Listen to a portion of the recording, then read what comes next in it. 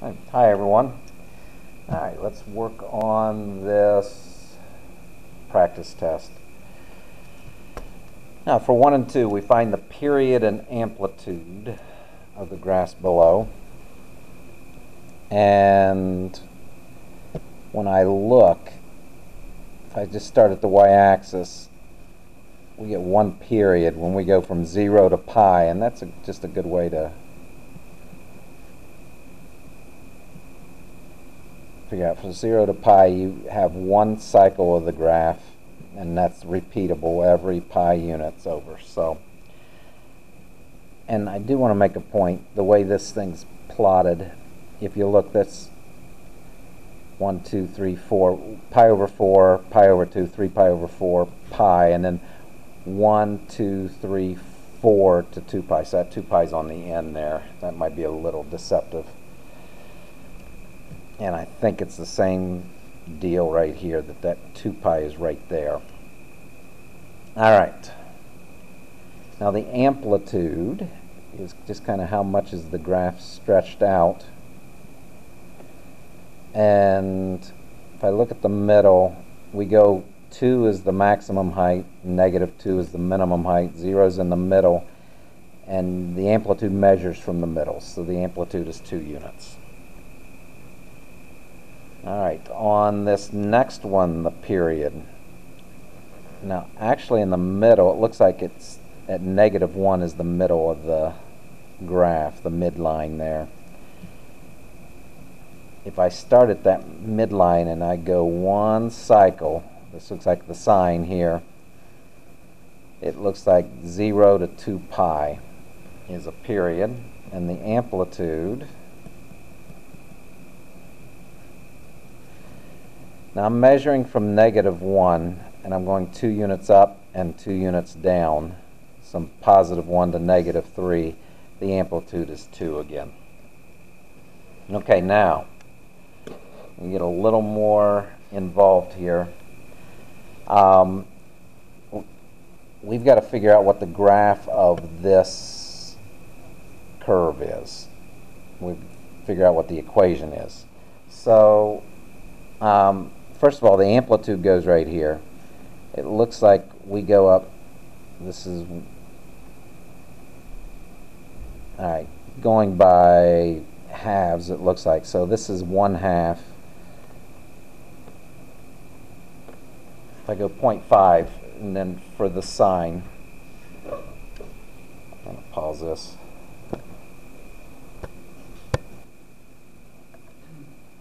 Alright, so we got the amplitude out here.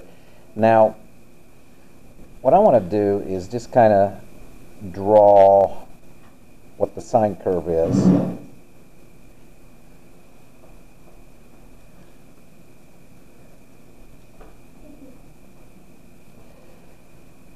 And you can look, we have a phase shift from the original, well, from the parent function. Looks like we are shifting pi units to the left. So I'm going to put a phase shift of -pi. Okay, now there's a couple ways of doing that, and factoring out that 0.5 and everything, but I wonder if we go to our good friend in the video, the Math by Fives guy, and just use the -c/b as another way you can use the phase shift. And that is equal to -pi. Well, this is A. The B is 0.5. So -c over 0.5 is equal to -pi. I'll just multiply both sides by 0.5. I got -c equals -0.5 pi. So C is 0.5 times pi. And that will give me the phase shift we need to get this. So there's that. All right.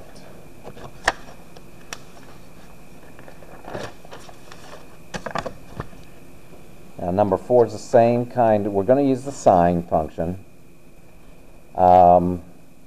5 to -1, it looks like -3 is right in the middle there, the midline of the curve. And it looks like our amplitude, and it's a sine, and we're on the y-axis, so this looks good to me. The amplitude looks like 2. Sine of pi x. So doesn't look like, well, the phase shift is negative, well, the period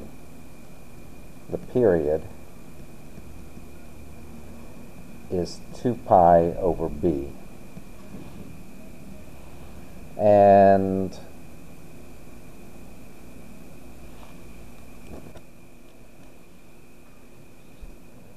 so the period's 2 pi over b. Now b is actually pi, so that's 2 pi over pi, which is 2. And I think we can see that one from 0 to 2, we have one complete period of the graph. But we have a vertical shift. And it just looks like we've shifted it 3 units down. So I'm going to put a 3 right there, -3. All right, so now it's time to graph. I mean, we got to get it 2 full periods here. I'm going to mark the scales. So this is a pi function. And I'm just going to draw my axes there.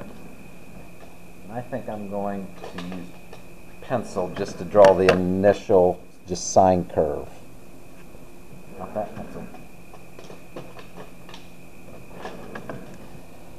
I'll just kind of draw it lightly here. There's one period. And then I'll come on this side and draw another period of sine. And let's do a little figuring here. The amplitude is 2. The period is 2 pi over b. In this case, b is pi over 4. So 2 pi over 4. And if I do 2 pi over 1 times 4 over pi, okay, just switch those two around. The pi's will cancel, and 2 times 4 is 8. So the period is 8 units. So I'm going to mark that in pen. That's 8. That's 4. That's half of that. Half of that is 2. Half between is 6. So I'll mark by 2's here. -2, -4, -6, -8. Alright, so I've got the period. Got the amplitude is 2. Down here is -2. And then we have the phase shift.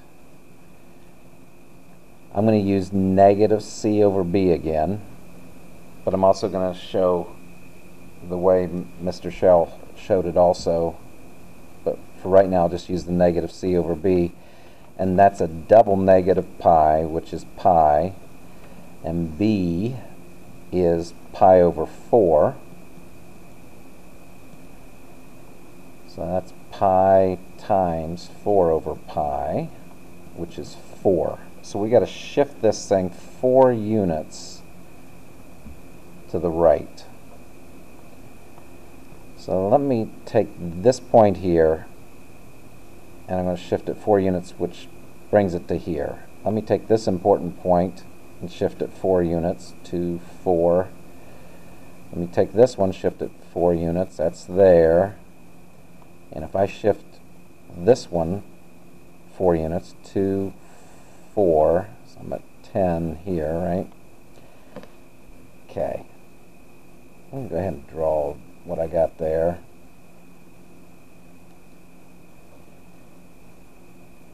let's see, I lost myself here for a second. That one's there, this one's there, this one is here. Okay. This one is here.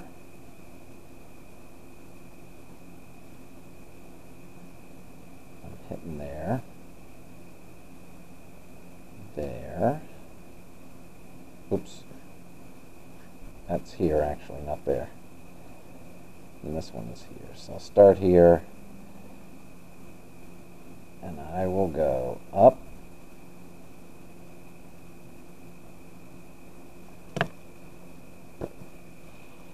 Okay, I'm going to kind of back up. Let's start over again. Now, I went ahead and just marked these key points, and I just want to shift them, all these points, 4 units to the right and draw the graph. And then I just got myself a little bit confused, so I'm going to use green when I shift these 4 units to the right. So 4 units right, that's going to move this one here. This one is going to move here. This point will move here to the origin. This point is down here.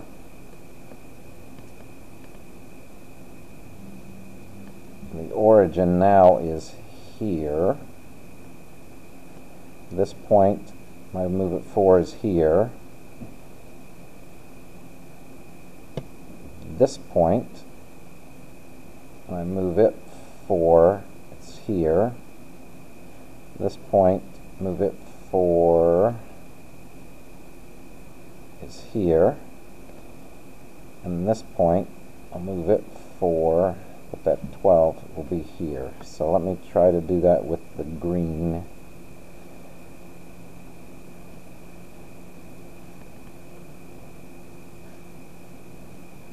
Okay, so that is in the green now. And that is my final answer for that one.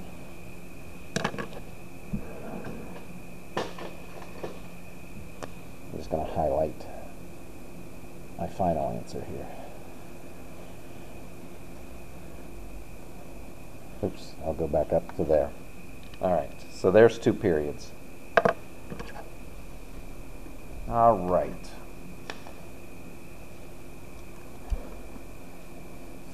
This one is a cosine. Change the axis.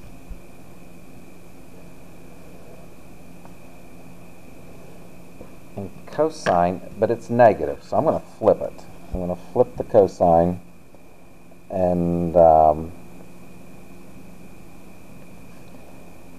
I'm going to start down here and go like this.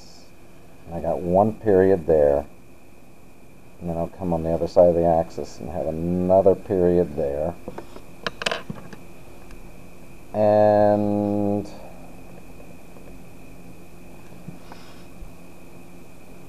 amplitude is 3, so this is 3 units here, but I'll go -3 since it's there, and +3 there.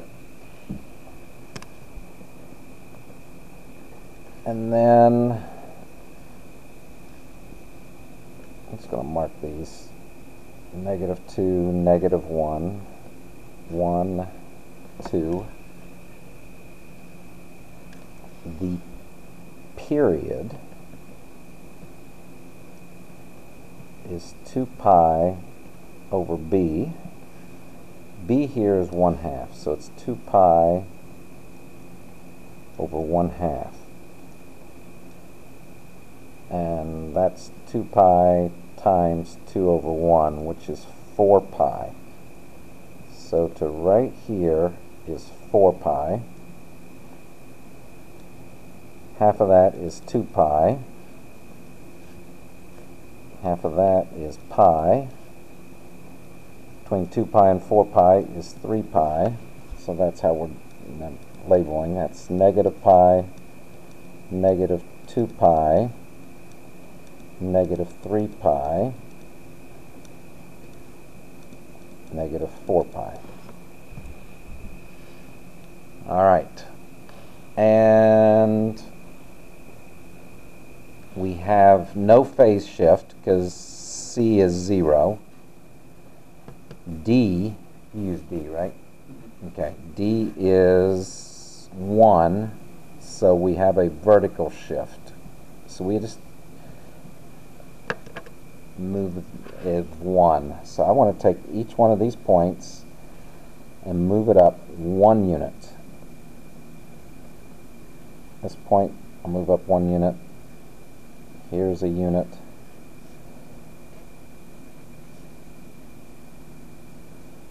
A unit there. This goes up to 1. This goes up to -2. This goes up to 1. This goes up to 3. Wait, it was at 3. It goes up to 4. This one goes up to 1. And this -3 goes up to -2. Alright, so as I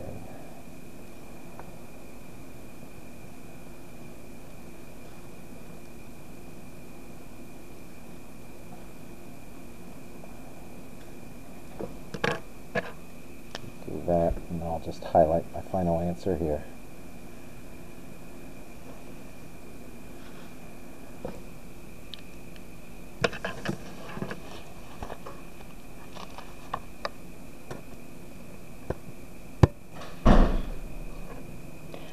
Alright, y equals tangent of x plus 1. So it looks like there's not going to be a phase shift or period, but the period of tangent is pi, and when you need the period, it's pi over b, and b is 1 here, so period is just going to be pi. So I'm going to draw kind of the parent function here first, and tangent is full of vertical asymptotes here.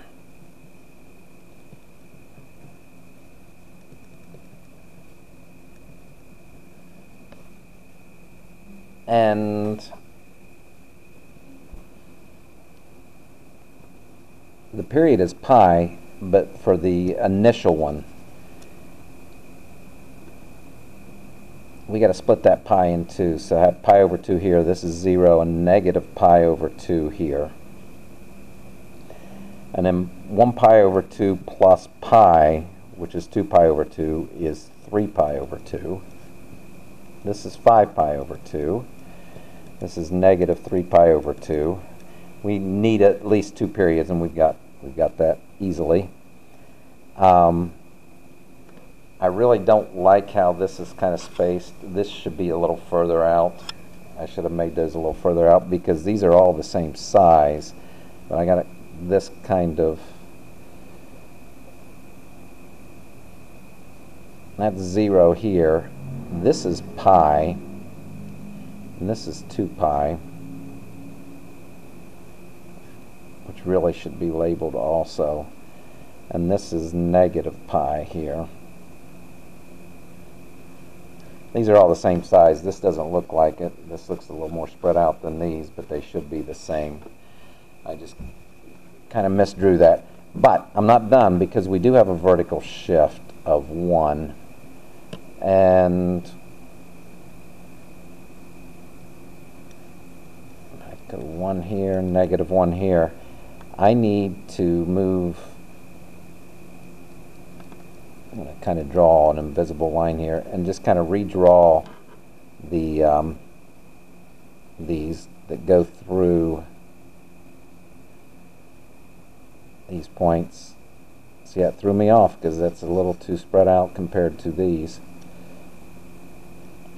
And then I'm just going to redraw it so that it's going like this. Oh, that's terrible. Okay. Should be right here. And this one, start down here, come up here, and then go up. And do the same thing there. Let me highlight the final answer.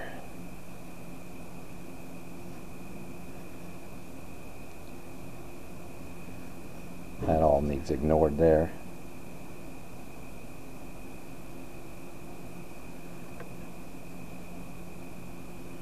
Okay. Now,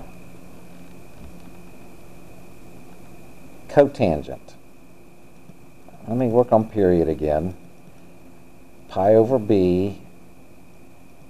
B is 1/3, so it's pi over 1/3. And if I just multiply top and bottom by 3 or something, I'm going to get 3 pi. That's the period we're going to have for cotangent. There's no vertical shift or phase shift here. What we do have is an amplitude to kind of stretch it out. I'm going to draw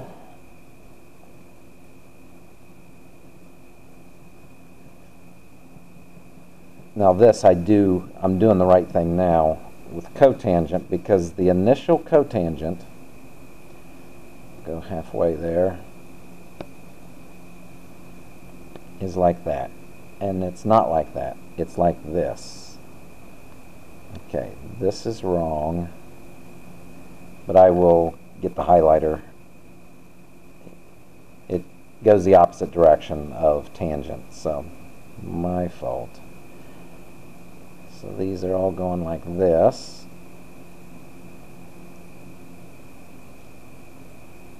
Okay, said 2 periods. I just do 1, 2, 3, 4 periods there. All right, I am going to highlight this. I should have labeled this sometime, huh?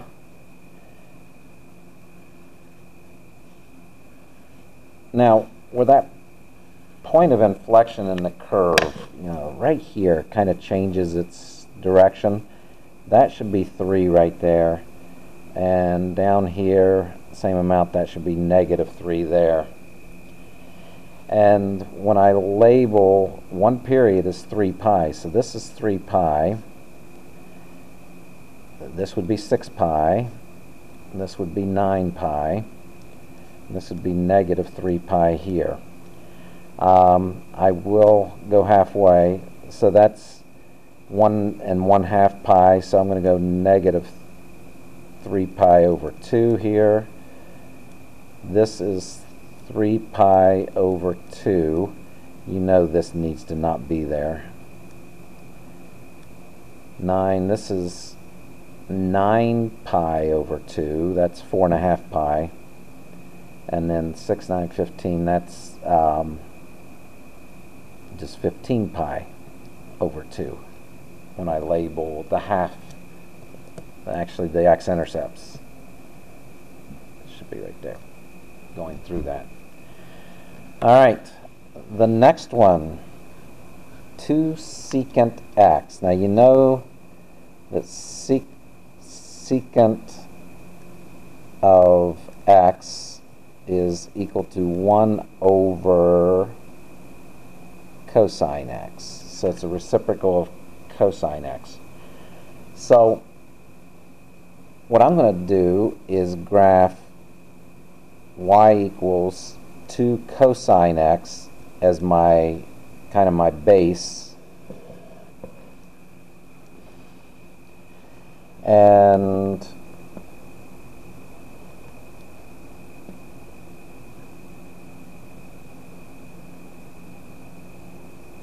there's one period of it.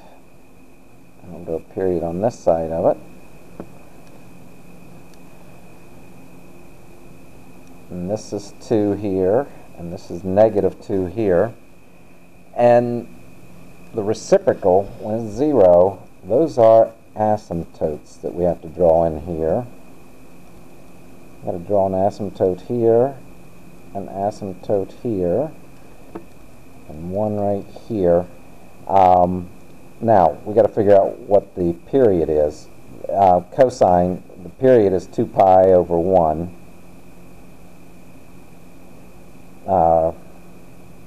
Which is just 2 pi. So this right here is 2 pi.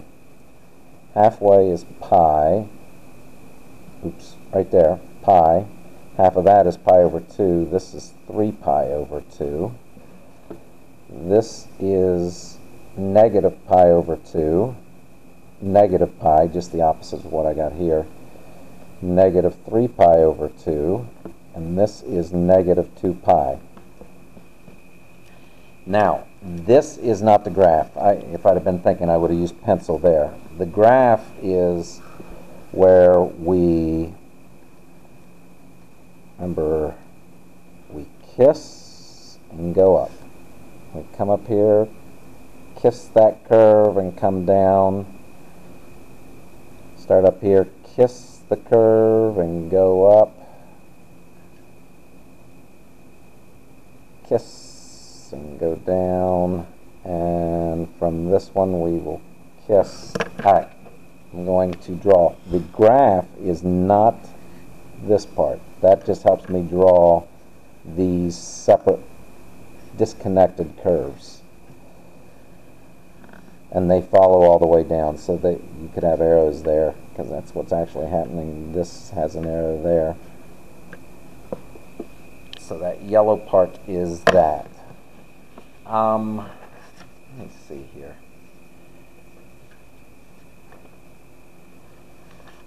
I'm kind of invading the space there. Now y equals cosecant 2x, and we're going to graph sine x. I'm just going to go ahead and just graph sine x first. And sine starts at the origin and comes down, and then I'll do another period of sine over here. And I was going to use pencil and I forgot again. But the period of this one is 2 pi over b, which is 2 pi over 2, which is pi. So this is pi here. Half of pi is pi over 2. Half of pi over 2 is pi over 4. These two make 3 pi over 4. So we're going by pi over 4s. We figure that out on the positive side and then just rewrite it here on the negative side. Negative pi over 2, negative 3 pi over 4, negative 2 pi. And we have these vertical asymptotes, because the reciprocal of sine is cosecant, and that's the axis, and it's also an asymptote. The y-axis is. And we come down, kiss and go up, come up, kiss and go down, come down, kiss and go up. Okay, I do remember there's something I forgot to label here.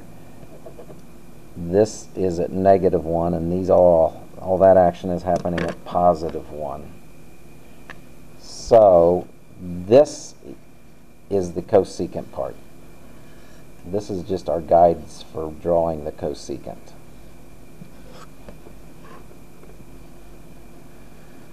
Alright, that's 2 periods. One period is an up curve and a down curve. That's one period. There's another period. That's 2 periods. Mr. Shell wanted to make sure that you guys know, study your notes on graphing. I wrote arc cosine, but it's the same thing as inverse cosine. And this is the same as arc sine. Make sure you know the graph and the domains and ranges of those.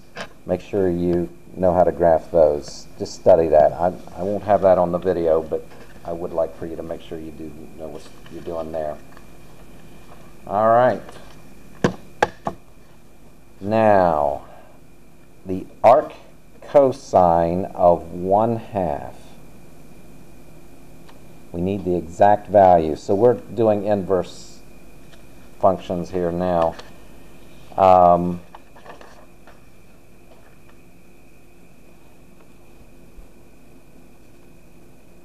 So what is the angle that has a cosine of 1/2? Now let's remember one thing. for cosine, we're only dealing with this part of the unit circle for the domain and ring. Well, yeah. So 1/2, when I think of 1/2 for cosine for the x-coordinate, I'm thinking of this one here. I think if you look at your unit circle that you're talking pi over 3 here. And that's what's in here. So the answer here is pi over 3. And in fact, I was kind of filling this out a little bit. I might start a new one there. But, you know, you got your sine here. It's further out. This is the square root of 3 over 2, or cosine, I mean, the x-coordinate. And this is 1/2. And this is the square root of 2 over 2. So the cosine, this is the pi over 6, 1 pi over 6, 2 pi over 6 is the pi over 3. So I'll just kind of fill this out as I need, as it comes in handy. But that's the answer to the inverse cosine is an angle. Inverse cotangent is going to be an angle. Now remember, cotangent is cosine over sine. Cosine over sine. And something I remember is the part of the unit circle we look at goes with the numerator with the cotangent. So we're still going to be looking at that part, that top part. And, you know, square root of 3 over 2, it's there, and 1/2. Square root of 3 over 2 and 1/2. So where the cosine is square root of 3 over 2 and the sine is 1/2. If you simplify that, that's the square root of 3. So there's my x and there's my y for cotangent. So when I look at this, the square root of 3 over 2 and 1/2 here, the cotangent would be square root of 3, cotangent of pi over 6. So the inverse cotangent of square root of 3 is the angle pi over 6. Now we're going to look for this angle, the inverse cotangent of the tangent of 5 pi over 3. Alright, well let's find where 5 pi over 3 is. This is 1 pi over 6, 2 pi over 6. Oh, I put those in degrees. I didn't mean to do that. 3 pi over 6, that's pi over 2. 4 pi over 6, that's 2 pi over 3. This is 5 pi over 6. 6 pi over 6 is pi. 7 pi over 6. 8 pi over 6 is 4 pi over 3. 9 pi over 6 is 3 pi over 2. 10 pi over 6 is 5 pi over 3. And that's what we want there. That is, yes, we want the tangent of that. Now, I can see here that the sine, or the cosine here is 1/2, and the sine is negative square root of 3 over 2. So the tangent of 5 pi over 3, tangent of 5 pi over 3 is equal to the sine over the cosine. Negative square root of 3 over 2 over 1/2. Those 2's will cancel when they're both in the denominators like that. So that's equal to the negative square root of 3. So the tangent, we want the inverse cotangent of negative square root of 3. Okay, let's do recall. Cotangent goes with cosine as far as the part of the circle that we want to deal with. So we're dealing with up here. And we want cosine over sine. So that's positive square root of 3. Now, if I look at this one, I got negative square root of 3 over 2 over positive 1/2. And if I figure out cosine over sine, on this one, it will be negative square root of 3 over 2. And the angle that gives us that is 5 pi over 6. Okay, so for cosine, I deal with this part of the unit circle. For cotangent, I also deal with that part of the unit circle. And for one more, the inverse of cosine is secant. I deal with that part. The other three is the right side. The top side for the three I just talked about, the other three is the right side. Just when you're thinking about that. Now, secant, we're going to be dealing with the top again. I should have given you one that was different, but I didn't. All right, of the arctan of 8/15. All right, so you've got 8/15. You've got some angle theta here. And we're going to find the secant of theta.